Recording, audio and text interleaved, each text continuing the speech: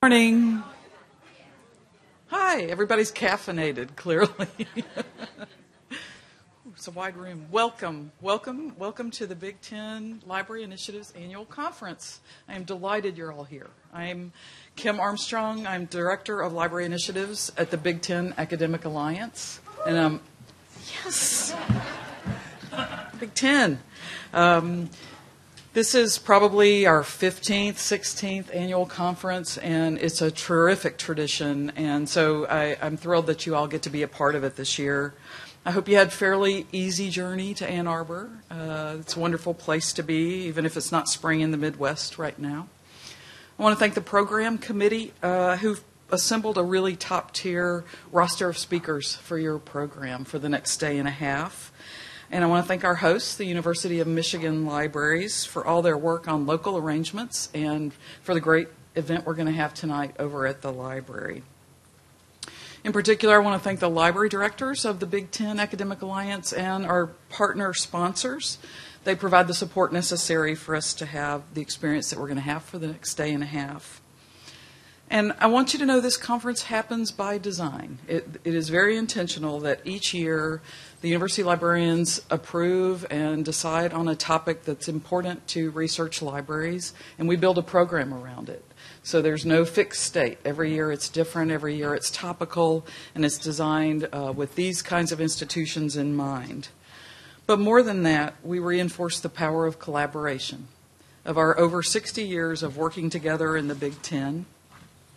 And each of you alone works at an exceptional university. Every one of you is you're not wearing your colors today, but every one of you works at a fantastic, terrific university. But together as the Big Ten, we have the opportunity for great impact, for great programs, and bringing great people together to advance our collective mission. And that's really why we built this conference, is for you all to get to know each other, to establish peer networks, to learn, to benchmark, to grow by being together just as the Big Ten rather than a broader conference setting. So I hope you have a really productive couple of days with us. Let the staff know here, Big Ten, or the awesome staff at this hotel, if you need anything. If you're not comfortable, if there's something that you need from us, let us know. And now I'm going to turn over the second welcome to James Hilton. James is Dean of Libraries and Vice Provost for Academic Innovation here at Michigan. And welcome, James, please. Good morning. So on behalf of all of my library colleagues here in Ann Arbor, welcome to Ann Arbor and the University of Michigan. It is our pleasure to host the conference, and we're looking forward to a really great conference. And if any of us can be helpful, just to echo Kim's words, just say the word and we'll do what we can to make your visit fun and profitable in terms of learning about accessibility and things like that. I promise that I won't take too long here talking. I'm just the warm-up act. And then people who know me are giggling because they say he's not going to take too long, but I really am going to try to do this very quickly. But I want to take just a few moments to sort of celebrate the accessibility theme of this conference. And I want to do that in two ways. First, I want to call your attention to some of the work that we've been doing here at U of M that will be showcased in the reception this evening.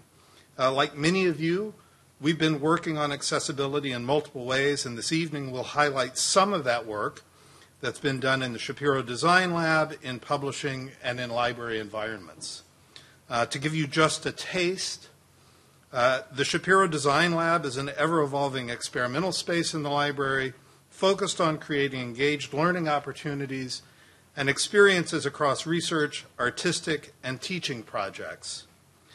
This year, there was an explicit focus on the theme of open accessibility, including investigations into 3D printing prosthetics, web accessibility checklists, algorithmic audio transcription, 3D printed tactile maps, and other interactive projects.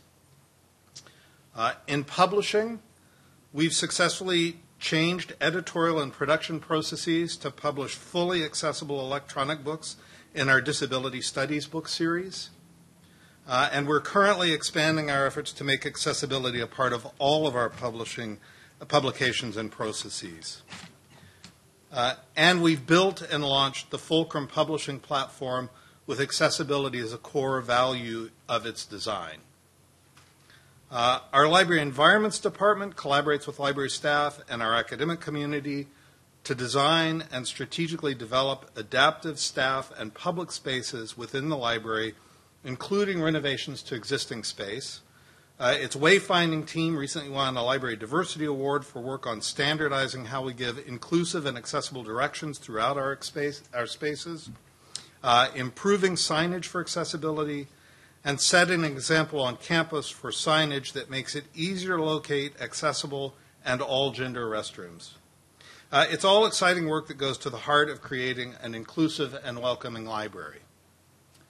The second way that I want to talk about accessibility a little bit in the theme of the conference is as a growing number of people who know me here know that I've been, what's the word that I want to use?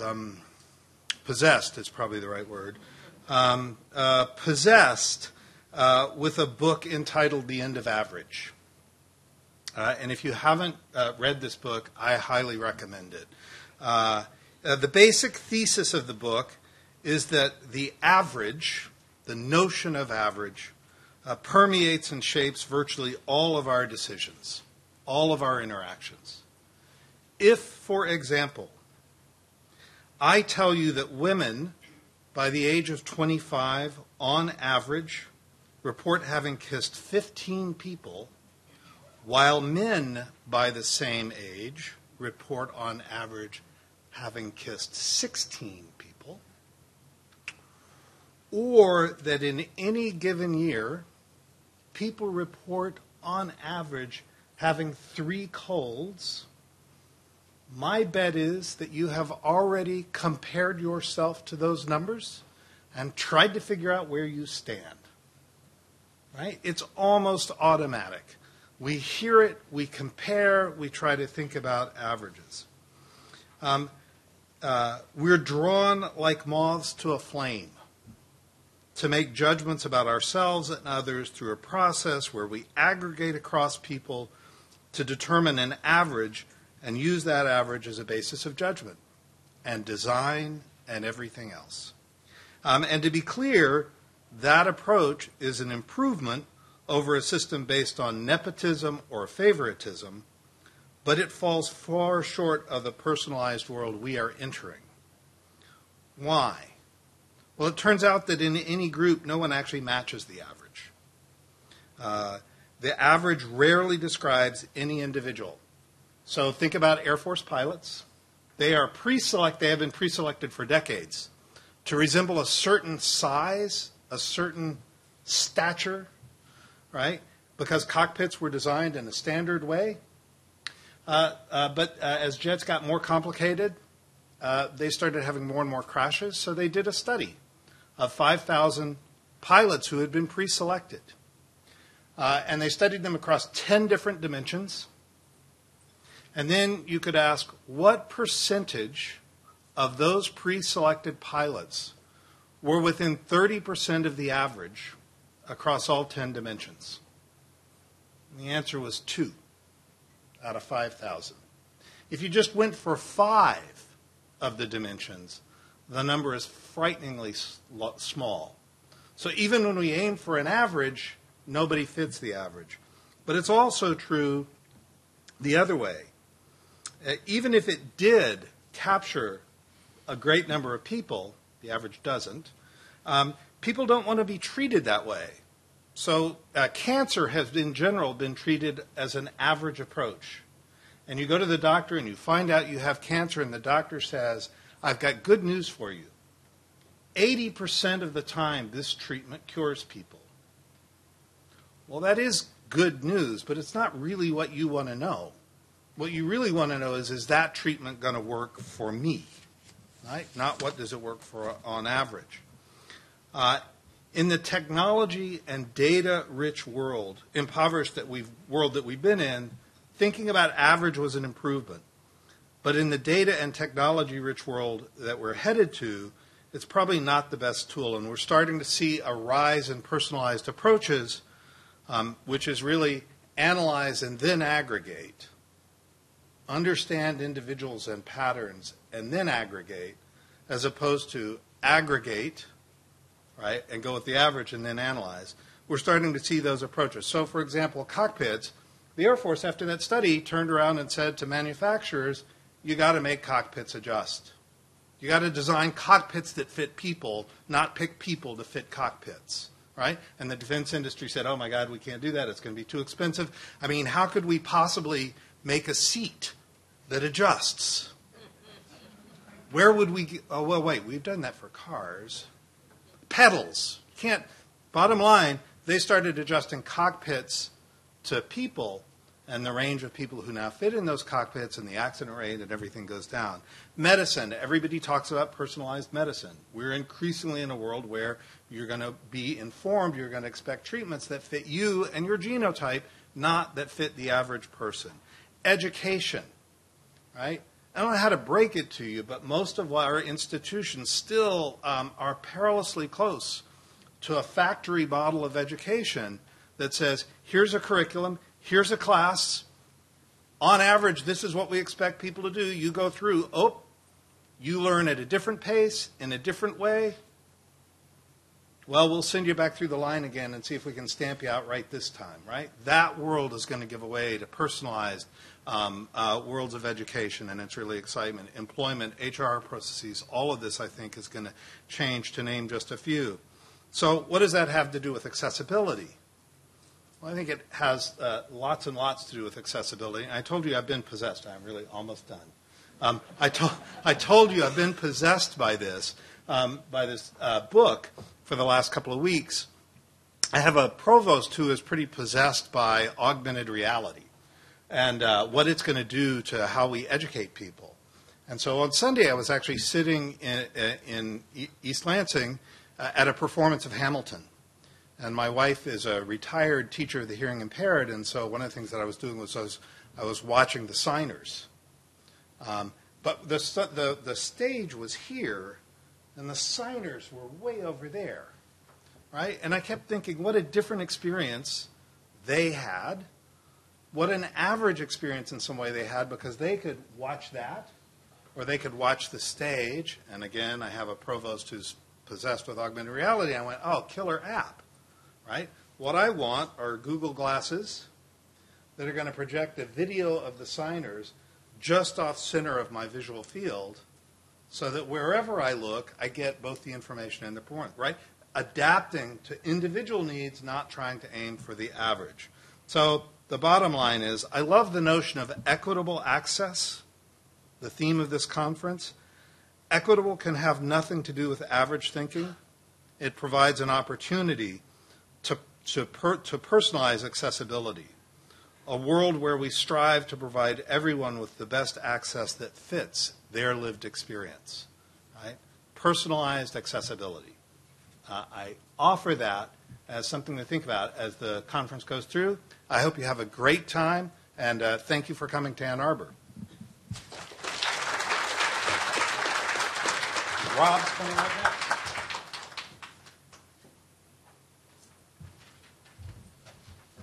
All right, good morning, everyone. My name is Rob Van Rennes. I'm the Assistant Director for Library Initiatives at the Big Ten Academic Alliance.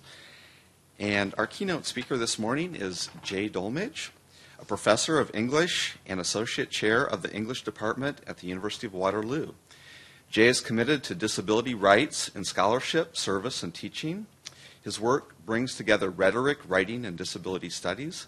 Jay has written several books on these subjects, including Disability Rhetoric, published by Syracuse University Press in 2014, Academic Ableism, Disability in Higher Education, published by Michigan University Press in 2017, and Disabled Upon Arrival, Eugenics, Immigration, and the Construction of Race and Disability, published in 2018 by the Ohio State University Press.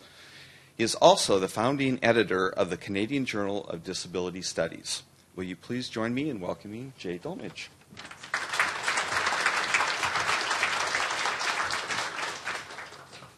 Thank you very much. So I just wanted to say a couple of things before I begin. I'm a read from the pager mainly. but hopefully there will be lots of space for interaction and for me to talk through some of the metaphors and images that I'm going to be talking about. I want people to use the space in whatever way they feel comfortable. So if that means getting up to get a drink or coffee or moving around, please do that. There are digital copies of my talks and slides, and a lot of the resources that I talk about, they're going to be on a website, and the address is Beyond Accommodation, all one word, .wordpress.com. And you can see that it's on the title slide here as well. The other thing I want to say is you all have little notebooks that you were given. If you want to ask questions anonymously, you can use that notebook, and I'll make time to gather those sheets. Often those are the best questions. And in fact, I'm going to make sure the first question I answer is one of those questions. Okay. So the other thing I want to do is acknowledge that here in Ann Arbor, we're on the traditional territory of the Three Fires people. That is the Ojibwe, the Ottawa, and the Potawatomi. I want to sort of engage with that because part of what I'm doing today is kind of mapping academia, higher education. Thank you. Okay, so this first slide that I'm showing you, and the slides are projected over here and here, these are steep steps. This is the McKeldin Library at the University of Maryland. It's a red brick building. It has white columns in the front. There's a set of stairs that lead up through the center of the building. So there are exterior stairs that seem to go through a kind of courtyard that lead up to another set of stairs that lead into the library. And it's this idea of steep stairs that I want to give to you as the first legend on my map, the first metaphor that I want to use. I would imagine that your campuses, like mine at the University of Waterloo, are lousy with stairs. My own campus is a lot of brutalist architecture, so big concrete stairs kind of ruffling out left and right. It doesn't look good in the rain or the snow, which is pretty much all it does in Waterloo. So I want to talk about these stairs and have you hold this idea of steep stairs, and maybe you can picture or sort of think about stairs that you traverse in your own movement across campus. I think that steep stairs like this exclude students with disabilities from the key aesthetic, cultural, artistic, and intellectual centers and messages of university life. And that's not just traditional stairs like these ones at McKeldin. So I'm showing another slide here. These are stairs in the interior of the Ohio State University Library, and what we see are steel and glass. It's a very steel and glass library, and there's an atrium in the middle of the library, and these steps are cantilevered out into the atrium, so they go out and then back into the atrium. I don't like heights. I would have a really hard time with these stairs. But again, it's a very modern building, and again, the key aesthetic statement of the space is oriented around stairs, around steps. Okay, so final image. This is Northwestern's Kellogg School of Business, and this is a new trend. So it happens as well in famous libraries like the 53rd Street Library in New York City. But these are stairs as collaboration spaces. So I'll read a description here from a news article about these stairs. This Northwestern's Kellogg Business School houses, quote, what may be the mother of all bleacher stairs, 2 long flights of wide wood stairs that run from the building's lower level to its second floor. Since the building's March opening, the stairs have become a hot spot where future business executives eat, study, talk, or type away on their laptops.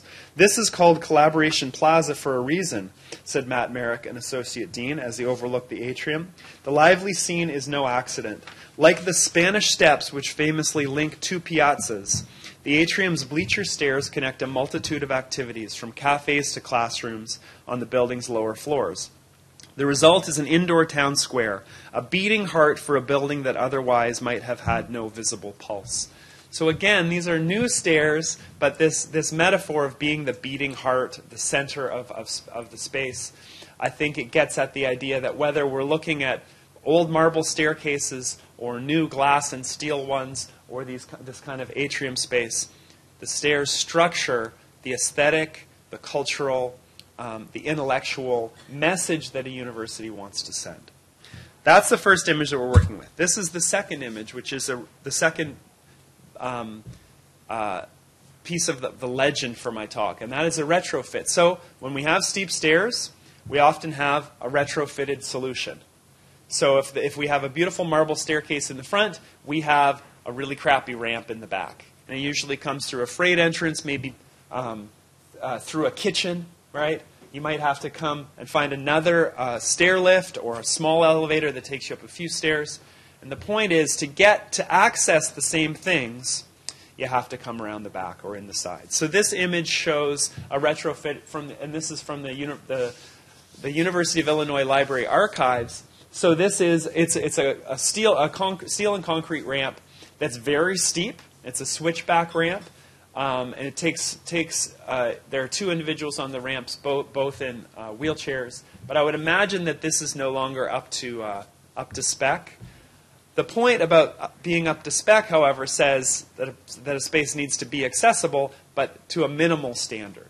And you can imagine, if we were just talking about being the beating heart of campus, what kind of message this is. It's not central, and it's not artistic, and it's not part of the culture and the lore of university lives, of university life. Okay, so that's the retrofit.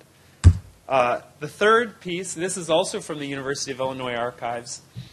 At first, you probably won't associate this with universal design. But what we see, this is the actual shed where they were, the Disability Division of Rehabilitation and Educational Services at the University of Illinois, which was actually a really path-breaking office. So they did student services through this office, so disabled students could come and get the accommodations that they needed. But they also did a ton of research into how to build spaces more inclusively. And the ramp in front here that leads to nowhere, that's kind of a metaphor too. But the ramp was actually used to test what the best inclines would be and how much effort students would need to use to get up different inclines. So it was a way of thinking about the ramp itself as an architectural piece, but also as something that needed to be user-tested if it was going to become central to the redesign of space.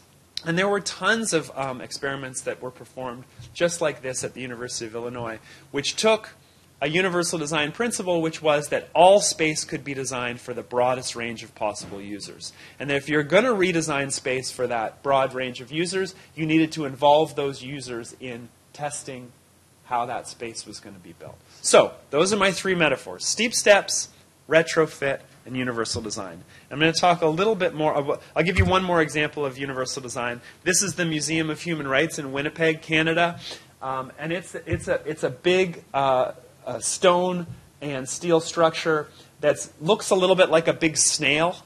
A lot of kind of winding architecture on the outside, and you see that the main entrance to the space, it has a ramp right up, and everybody comes through the space in the same way. This is an image of the inside of the space, and these are these crisscrossing ramps. There are no stairs in the space. There are just ramps that bring people from place to place. And the architects involved in building the space, they saw that as being the circulation system of the space. So kind of like the heart. There is a way to build accessibility into an aesthetic statement that fits with something like a Museum of Human Rights. Okay. All right. So I want to talk a little bit more about the steep steps, because I think the steep steps are more than just, and I'm showing the McKeldin Library here again, they're not just things we find on campus. They're a metaphor for higher education and for academic life. The steep steps kind of physically but also figuratively lead to the ivory tower. And this tower is built upon standards. In many ways, it's an identity that the university has embraced. I think we've mapped the university this way as a climb up a set of steep stairs for particular reasons. The steep steps metaphor sums up the ways the university constructs spaces that exclude.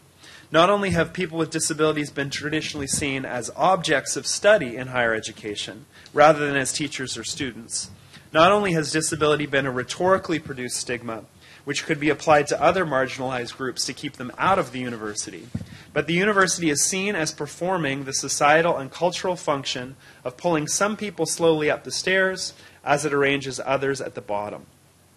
So it's no surprise to me that when they made a movie like Monsters University, people seen that movie? If you haven't seen it, I highly recommend it. It's a terrific critique of higher education. But when they made the movie, the Pixar animators, they went and studied Stanford, University of Michigan, Harvard. They looked at these traditional older campuses to build the backdrop for this film. What's really interesting is that then you take the most traditional of possible ideas of campus and you drop a whole bunch of monsters in, bodies that don't fit. So there's a scene at the beginning of the movie with a snail or a slug, and everybody is rushing to get to class. You can hear these sort of bells ringing, and everybody's rushing to get to class. The slug is rushing, but not making it very quickly, right? And I think that's such a powerful metaphor. The entire movie happens and ends. The final scene of the movie over the credits, we see that the snail is still there and hasn't made a whole lot of progress. And that could have been a semester, but it also might have been a year. The other thing for me that's interesting about that is that, and I study really bad movies about higher education a lot as well, but in almost all of these movies, do you know what happens at the end? They drop out. The heroes drop out. They don't graduate.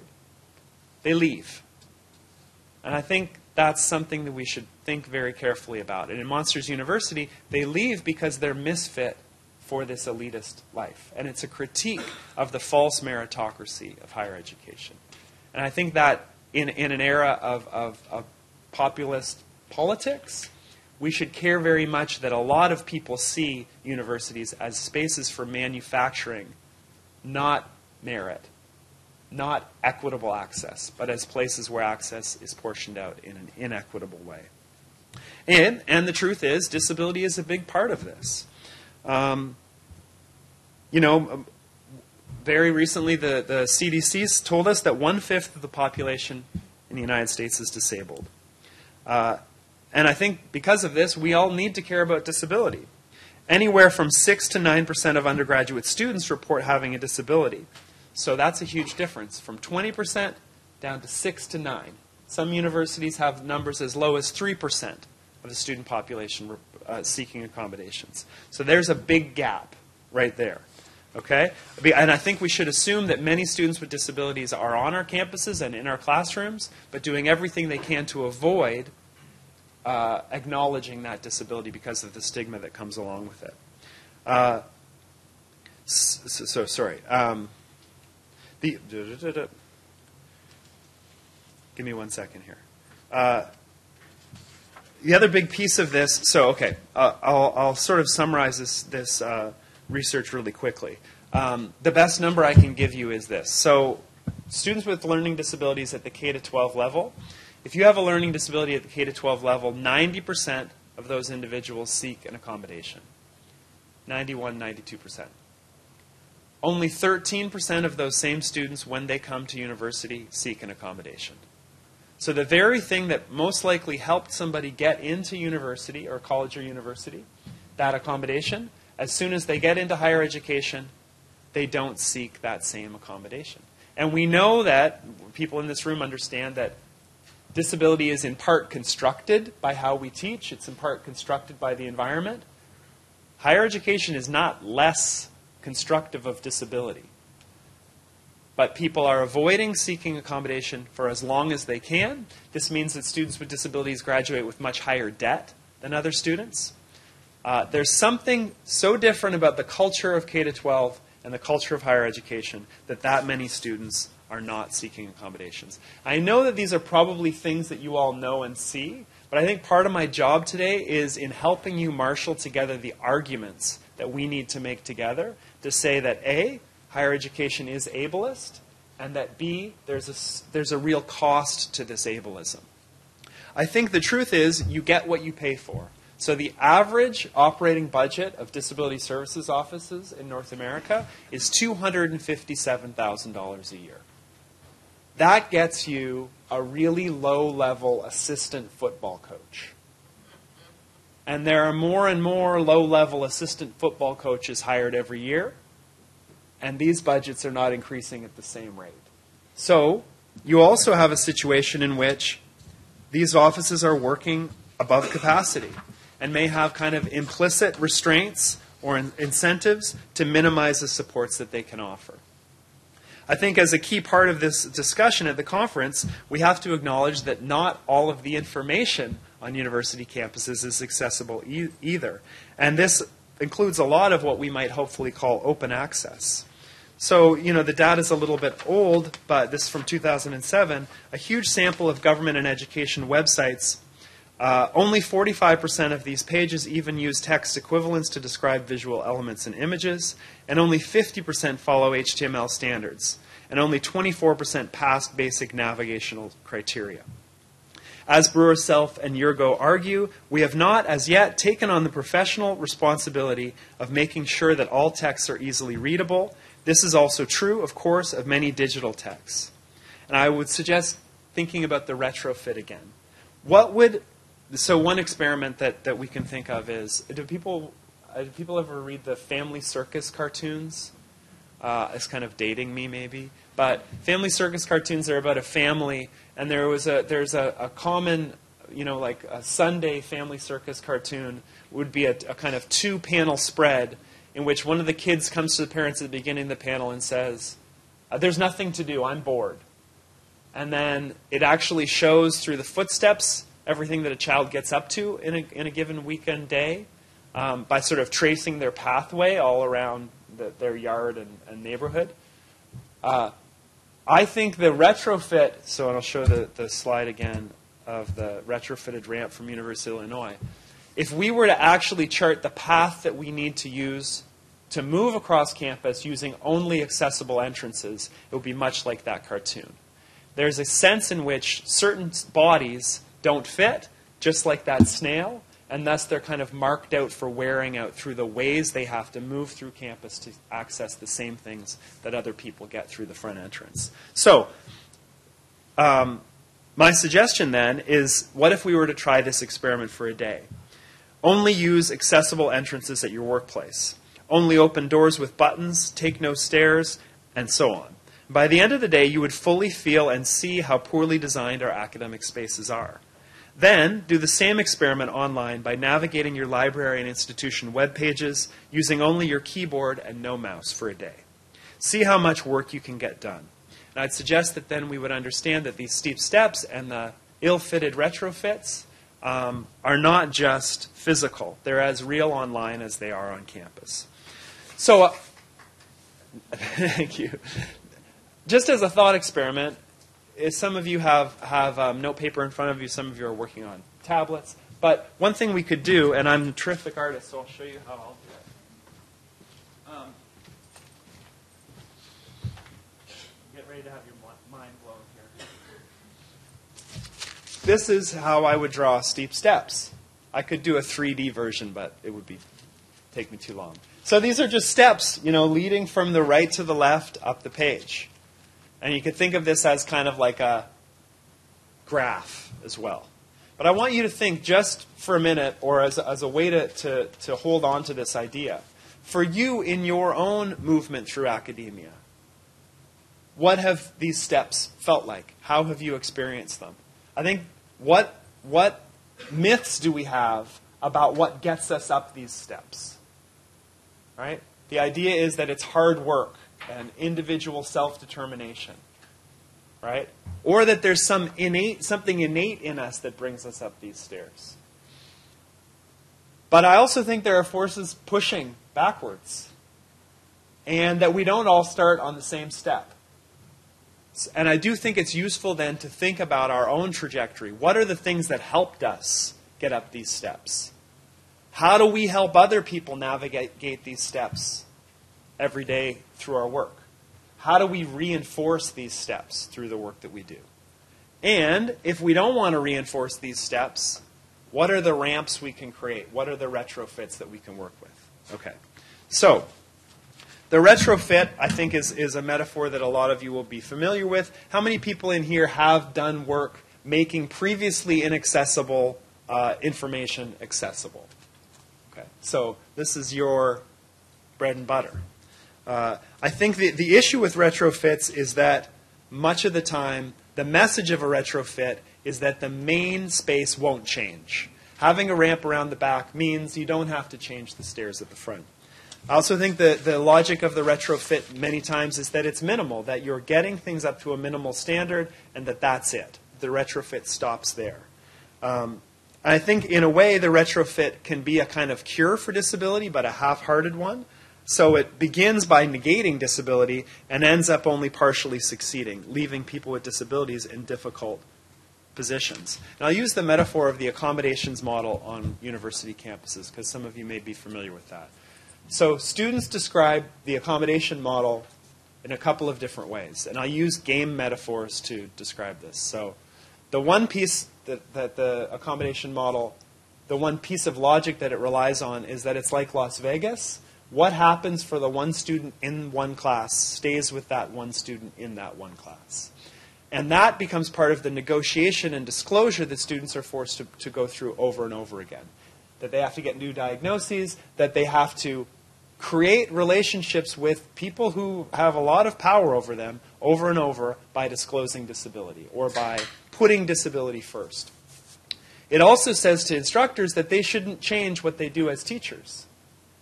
That the accommodations they make for individual students shouldn't necessarily be things that they apply across the board or that they move forward. It's kind of like the game Whack-A-Mole, if people played Whack-A-Mole. The idea is when a disability pops up, you smack it with an accommodation and you hope that it goes away. That's the way Whack-A-Mole works. There's these little moles that pop up and you hit them with hammers. But I think that's very much the logic when we have an accommodation process in which we don't acknowledge that somewhere in between 15 and 20% of the people with disabilities on our campuses are not even using the accommodation model. The other metaphor that students use is that it's like the game Battleship. Have people played the game Battleship? So Battleship is a game where you have a board and there's a screen so you can't see the things on the other side of the board. And students talk about coming into the Disability Services Office and they disclose a diagnosis and they throw that diagnosis over the screen and they hope that it lands on the other side on an accommodation that will actually help them. But they don't know what those accommodations are. It's very risky to throw a diagnosis over that screen. And the truth is, on the other side, there's not that much. Somewhere between 75 and 90% of the accommodations that happen on university campuses are extended time on tests and exams. There is no good research that shows that time tests and exams help students learn anymore. In fact, all the research shows that the lower around time tests and exams, that it makes students study harder or retain more because of the stress involved, none of it's true.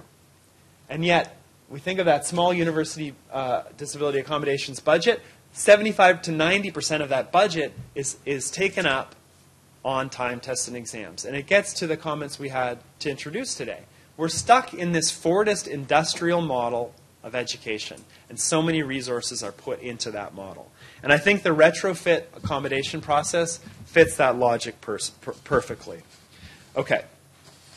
And so what I say to faculty all the time is that there are very few faculty who brag about giving time tests and exams or want to believe that that's their main function.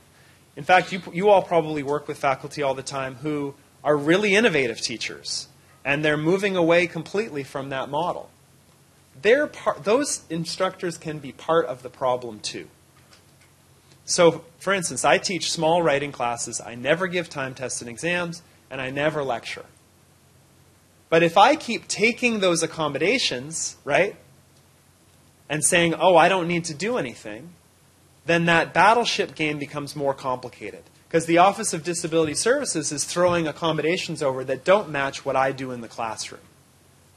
I have some responsibility to take the screen down and say, these are not going to work. I don't give time tests and exams. I do collaborative work.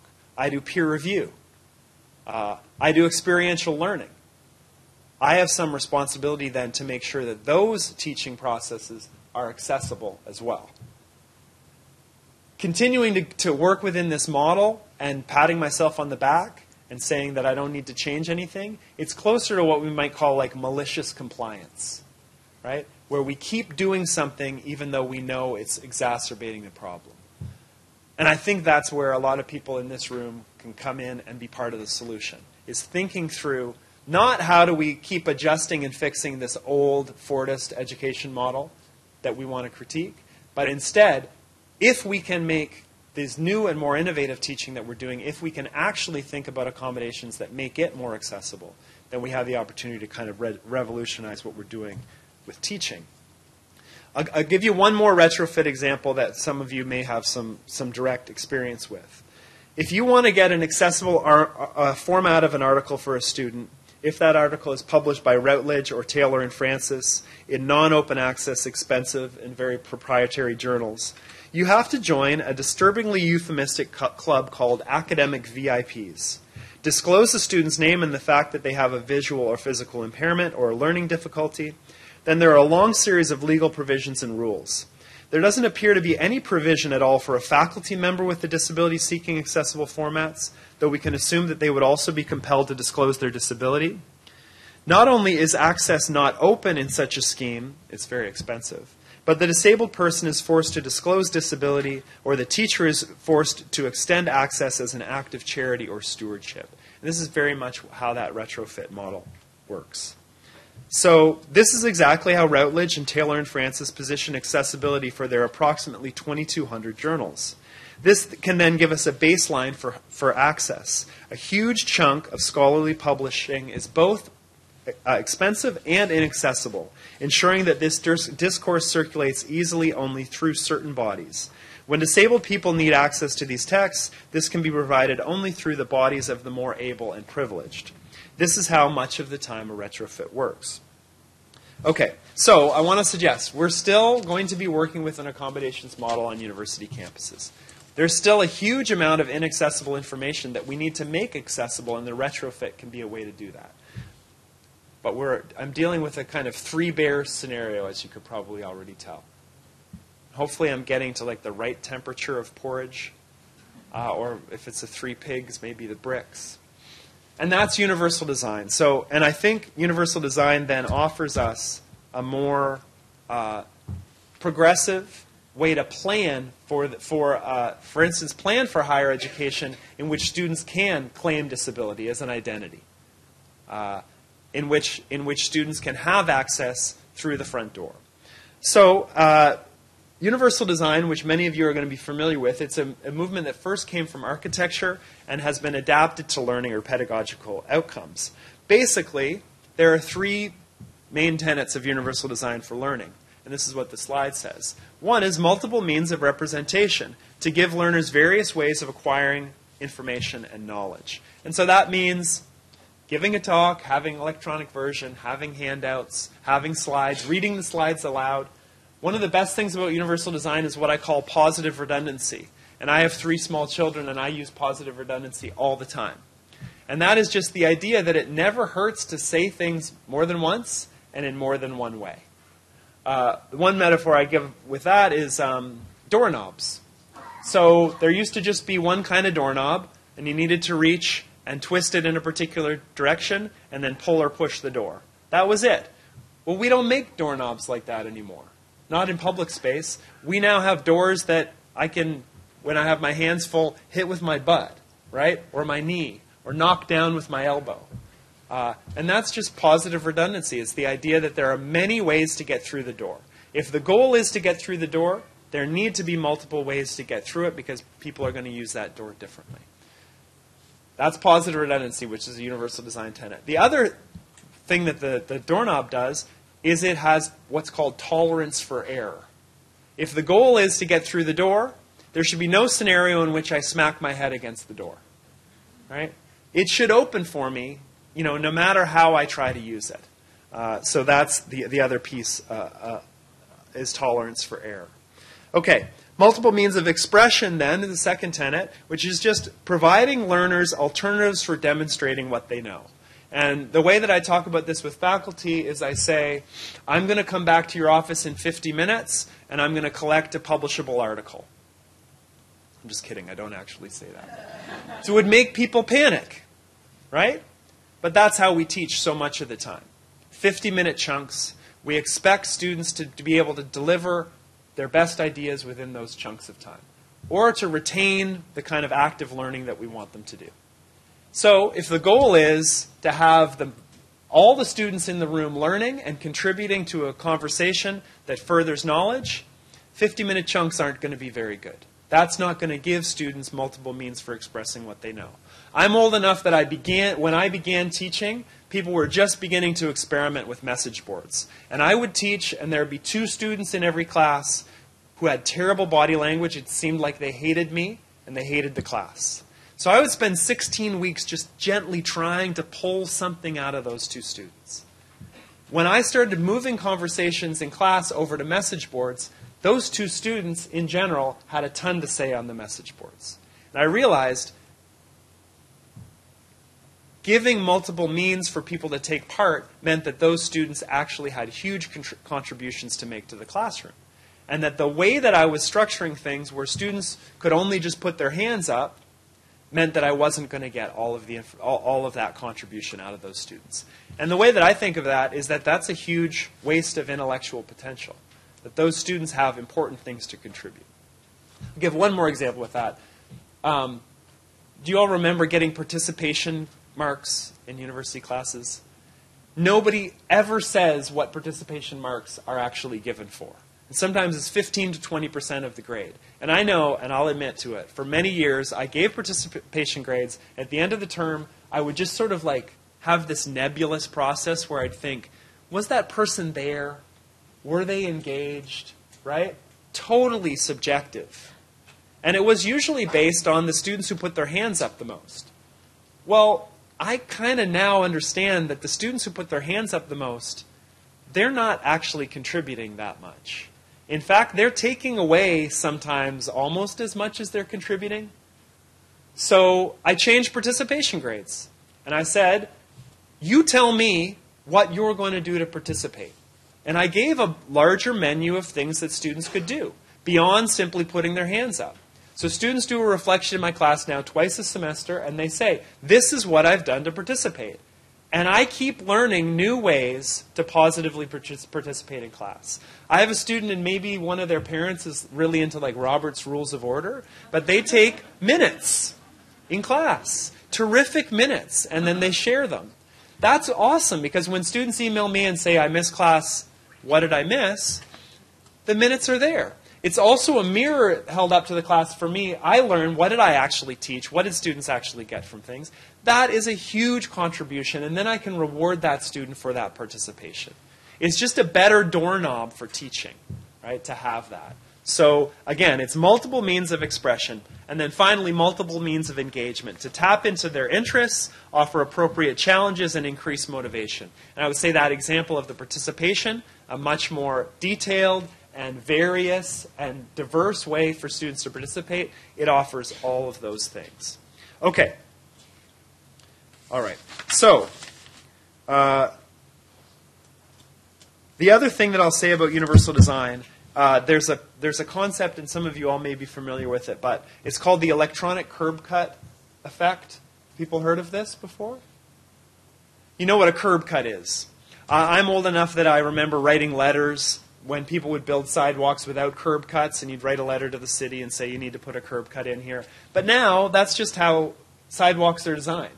You don't have a sidewalk at a stoplight that doesn't have curb cuts on all 4 corners. It's actually cheaper. It takes less concrete. Right? But it's also just good design. And it has effects not just for people in wheelchairs. It's better for people with strollers. It's better for people, anyone who's walking. There's less tripping. It's good for skateboarders. There's all these different people that it's good for. And that's that curb cut effect. And when you do something for people with disabilities, it has unforeseen positive outcomes for everybody. The digital curb cut effect is the idea that, how many of you have a smartphone? Every single cool thing that your smartphone does was originally a niche technology just for people with disabilities. From email to GPS, optical character recognition, text-to-speech, speech-to-text, all of those things for a period of time were really expensive, really narrow things just for disabled people. And we come to understand that that thing that was done as an adaptive technology became what had unforeseen consequences for everybody. Okay. So I want to say then, as I kind of wrap up here, I want to link this idea of universal design and accessibility and that broad sense of who we're designing for to open access. And I want to sort of isolate one specific example of where accessibility and design come together, and that is through open access publishing. I think that we could agree in the room that open access publishing holds a promise of fostering an inclusionary and egalitarian networked commons. OA publishing can create an environment in which decisions over the publication and distribution of research can be made not by the market, but according to other criteria, not least its intellectual value and quality. So I want to suggest that open access publishing should allow us to draw more attention to the accessibility of text for a broad audience with varying abilities and needs, and it's a perfect opportunity for universal design. But I worry that without careful intervention, we're simply recreating unnecessary steep stairs in our movement to democratize the movement of knowledge and information. And I'll bring you back to the slide that showed these steep steps in the Northwestern Kellogg School of Business. That, to me, is a perfect metaphor for how steep steps get built back into open access. So we have this idea that we're creating this democratic and collaborative space, right? A progressive space where exchange of ideas can happen in ways that aren't constrained by tradition, just like on these steps. But they're played out, these egalitarian goals are played out across the same type of inaccessible space. So the Bethesda statement suggests that open access means anyone can access research on the public internet for free and, quote, copy, use, distribute, transmit, and display the work publicly, and to make and distribute derivative works in any digital medium. Open access also centers the philosophy of the human right to know and right to be known. Whether defined simply as free or further distinguished as an alternative economic model, the key to defining the access in OA has hinged on money. The cost barrier is removed. And I think this should really matter to all of us. And removing that financial or resource barrier certainly does make open access scholarship more accessible. But working kind of forwards from that, we should kind of disentangle the concepts of access and accessibility. In my own field, we look to Jim Porter to define the distinction between these terms. In his words, it's important to distinguish between access and accessibility, overlapping terms that nonetheless refer to distinct spheres of concern. Access is the more general term related to whether a person has the necessary hardware, software, and network connectivity in order to use the internet, and to whether certain groups of persons have a disadvantaged level of access due to their race, ethnicity, socioeconomic status, gender, age, or other factors. Accessibility refers to the level of connectedness of one group of persons, those with disabilities, and the reason to write or design for accessibility is not only to allow people with disabilities to consume information, but to help them to produce it. Okay, so we see this kind of overlap when we have conflicts around things like open access educational resources. We know that the U.S. Department of Education determined that thousands of hours of video teaching materials, 20,000 course videos, hosted by UC Berkeley were not accessible. And the solution, as some of us in the room know, was that Berkeley simply yanked down the videos from public-facing sites, rather than captioning them. The clear message was that accessibility is not worth it. And I think that the implicit message is that the mandate for accessibility spoils things for everyone else. It gets back to this idea of students with disabilities in general. So I notice on my own campus that every single thing we pay for, whether it's carpeting and air conditioning to student support services, they're all seen as investments. But the things we do for students with disabilities are seen as a drain on resources. Students with disabilities are not constructed as having the same intellectual potential as regular students. That's the inherent ableism that makes this fight for access so difficult. I think we should be framing, for instance, this large group of disabled students who aren't seeking accommodations at all I think if we could have data on the retention and graduation rates of those students, we'd be shocked. And I think that is a huge waste of intellect and potential that gets reproduced and reinforced when, for instance, we do things like yank these videos down rather than captioning them. And the message is that things that we do for disabled students are a drain on resources, and everything else is an investment. Okay, so I do have some suggestions about some baselines for open access and accessibility. And I think the great thing, I'm looking forward to the rest of the day today, to learning how you all develop these kinds of principles and how you build them into what you do. The first argument I want to make is that when we're designing for accessibility, we need to give bodies the same attention we give to algorithms. I work at a university that has a huge computer science department, one of the best computer science programs in the world. When I look for RAs who could help me come and code accessible HTML, I can't find anybody. It's a huge program, wonderful program, and they're not teaching accessibility as a baseline. They're spending a huge amount of time teaching students how to write code that will be easily read by algorithms. They're not spending much time teaching students how to write code that could be read by a wide range of human bodies. So that's one principle. Okay. Give bodies the same attention we give to algorithms. And that means, like caring as much about access as we do about advertising. Okay. The other piece, I think, is that equivalency does not equal equity. There's a terrific book by a scholar named Sean Zdenek, and I'm going to forget the name of the book right now. Oh, shoot. It's all about captioning. It's all about the rhetoric of captioning. And what Sean does in this book is basically goes through all of these terrific examples, rich examples, where especially captioning of videos for movies and television shows does such a terrible job. And one of the best examples that he gives is he looks at a bunch of, and again, I'm going to show my age, but like John Hughes movies from the 80s, like wonderful movies like Pretty in Pink, Breakfast Club. These movies, their soundtracks mattered so much. The music that was playing and the lyrics mattered so much. Question?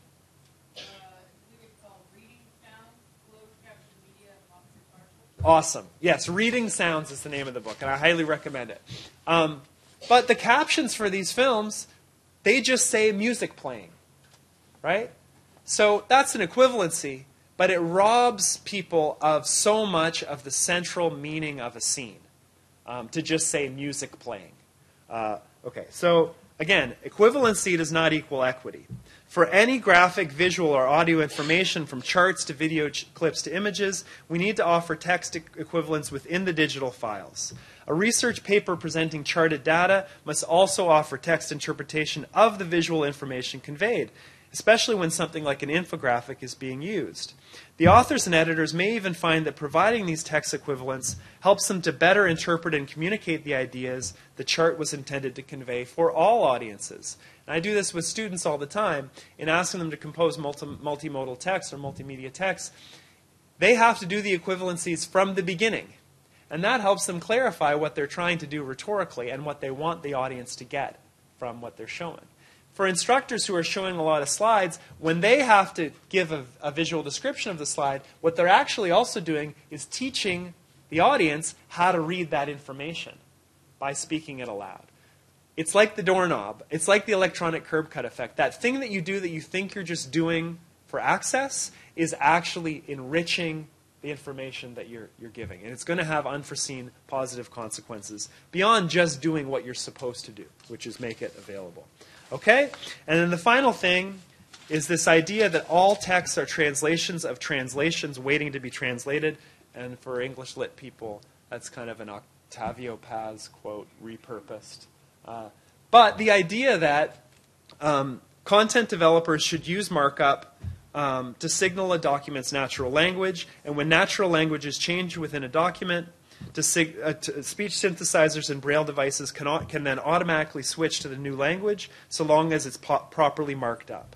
Content developers can also provide expansions of abbreviations and acronyms, We know we should do that. And as W3 guidelines show, natural language markup, quote, also improves readability of the web for all people, including those with learning disabilities, cognitive disabilities, or people who are deaf. So the things that we think of as static text can and should be seen as utterable. That's a way to kind of signal the performative nature of what we're doing. In particular, these practices and perspectives should help us foresee and compose for the inevitable shifting of print to auditory, visual, and even tactile iterations, and the body's desiring these formats. So making a text easily translatable across languages also makes it more accessible. Okay. I want to give time for questions, and clearly there's lots of work to do. I want to signal a couple of things. One, my book is available open access through the University of Michigan's Fulcrum site. On the website as well, I've listed a whole long range of things that we can do right now to increase accessibility and to combat academic ableism on college campuses. So the first thing that I suggest, if you haven't already read it, is to read the Ethical Framework for Library Publishing. As the framework suggests, addressing accessibility is not simply a way to avoid litigation, but a fundamental aspect of equitable access. In the higher education environment, open access advocates and library publishers have fallen short in making materials accessible at a time when technology offers opportunities to reach people in unprecedented ways. I also suggest that as a addendum to my book, I've got a list of hundreds of universal design teaching activities. So for those of you who work with instructors or building pedagogical tools, it's a bad metaphor, but I hope that you could be kind of evangelical about this, or like the idea is that if you can get people to start with one universal design idea, even if it's like my participation idea, they'll see that there are these unforeseen consequences and they'll try more. It's like a gateway drug.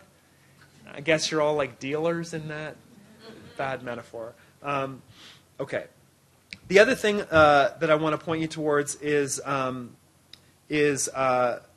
well, I'll leave these resources up on the website. The other thing I'll say is that University of Michigan and the University of Michigan Libraries have been involved in these guidelines for accessible publishing. Those are up on the site. And also involved in more detailed and kind of granular practices for doing things like describing visual resources within a text. So we're beginning to build out these guidelines, right? Beginning to build out these ways of pressuring university publishers to do things more accessibly. And hopefully there's lots of people in the room today, the ways that we can collaborate with one another to help make those things more fulsome. Thank you very much.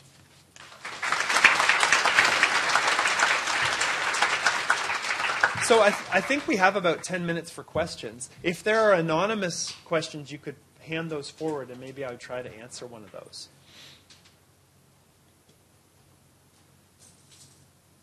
But we can do hands-up questions, too. At the back? Yeah. Hold on, we'll bring the microphone to you. Right here. Robert, right over there. Okay.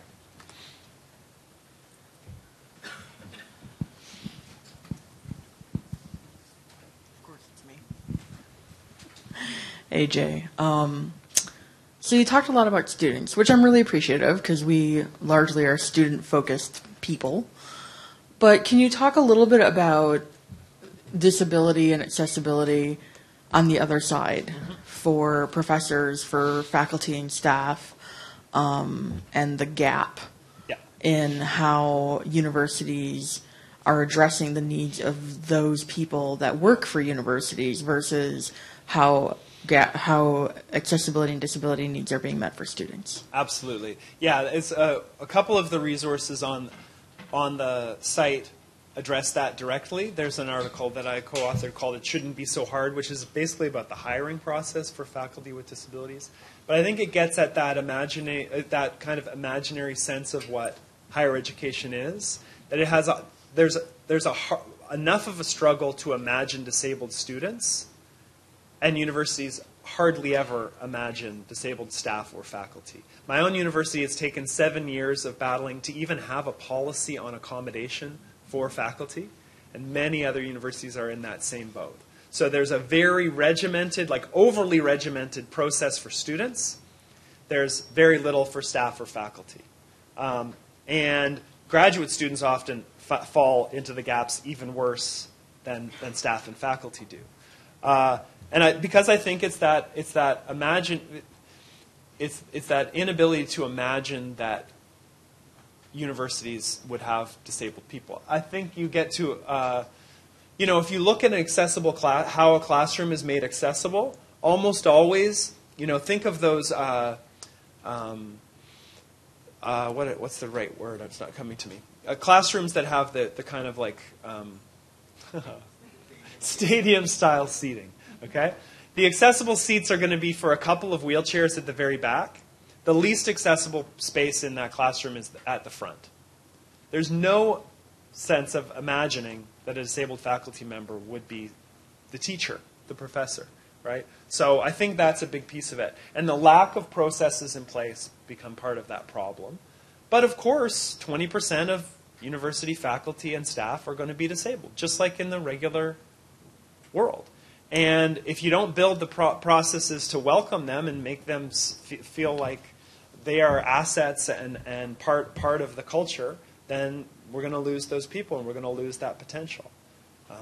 So I'd be happy to talk to people even on a more individual basis about how they're dealing with this on their campuses, because I think a lot of times people are locked in that kind of negotiation.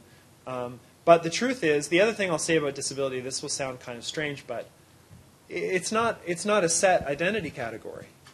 And I think any large employer like a university should assume that every staff and faculty member will have some experience with disability over the course of their career. And that good organizations plan for that because they want people to be there for the long term. They don't want disability to be the thing that makes somebody leave their position. So, yeah. But that said, even on my own campus, it's been 7 years of fighting to even have a policy. And before that, people were just encouraged to go talk to their chair or their dean, which of course we know is unacceptable. That's somebody who has so much control over your career. To force a disclosure to that kind of person is not acceptable. And so then people just weren't disclosing and not getting the accommodations they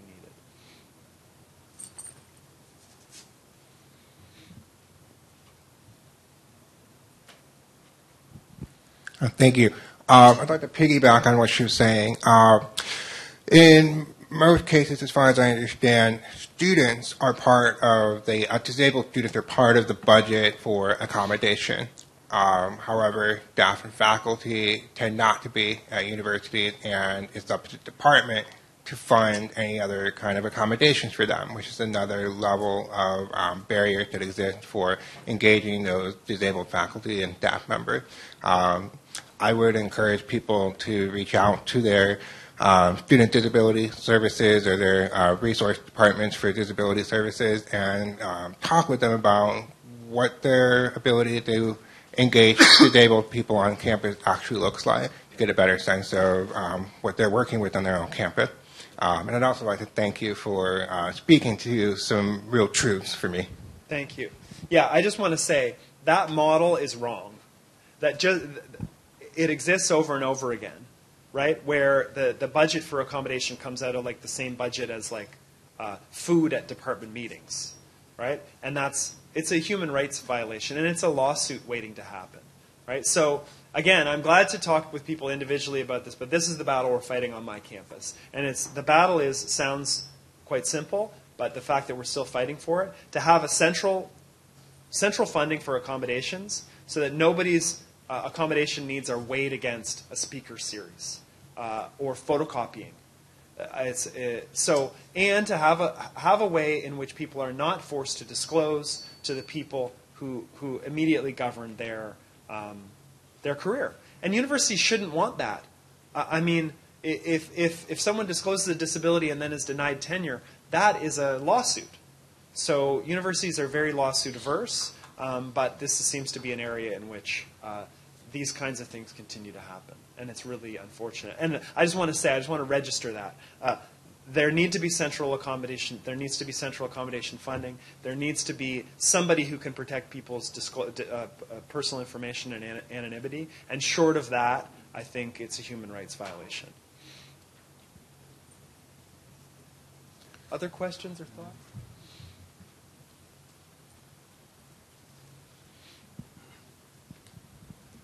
Hi, thank you for your talk. So you showed a couple photos of recent building projects that, even though we're talking a lot about accessibility lately, you were using them as negative examples of being, not very accessible. I'm in Illinois, and we are planning a building redesign. So I'm wondering if you have any positive examples of spaces in the academic world currently that, we could look to as models, or maybe recommendations for how we can make our voices heard in the planning process, so that the building that we build doesn't end up being, one of those examples. Sure. Yeah, so I complained enough on my campus that I actually got to be part of a planning committee for a new building, which was really interesting and depressing in its own way. But I'll give you a couple examples. Syracuse University is building a veterans center, and it's building it from the ground up with universal design principles. So the Veterans Resource Center at Syracuse, you can go online and have a look at those examples. And it's very simple stuff. What's really interesting is that it's halfway built now, and I was visiting Syracuse not that long ago. And so you see the structure, and the structure is built around ramps. So they've used, the ramps themselves are kind of like structural pillars for the way the building is going to be built. But obviously, if you're building for a Veterans Resource Center, it needs to be accessible. To me, the key is tying the argument for accessibility into the aesthetic and cultural arguments that the people making the building want to make. So on my own campus, that was to build a student space.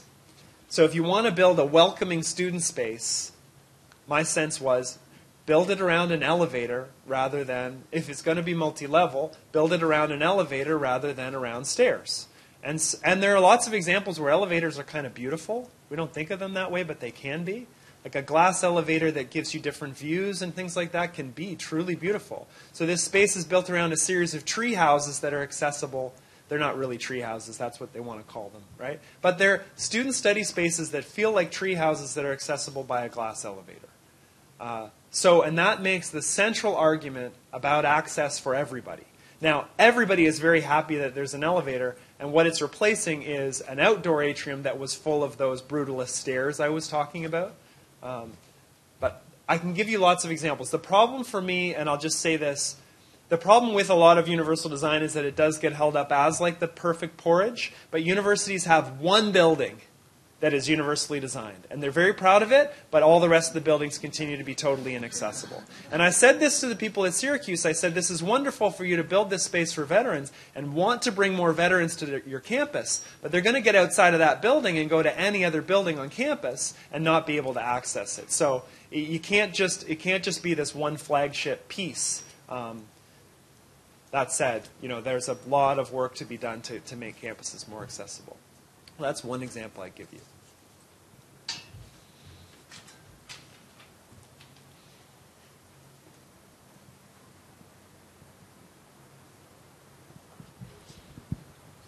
Thank you. I'm at the University of Chicago, and I saw your image from Northwestern, and I thought, oh my goodness, that's totally what had just happened at the Harris School of Public Policy.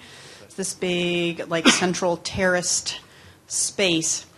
And one of the things that they were touting was, making people walk.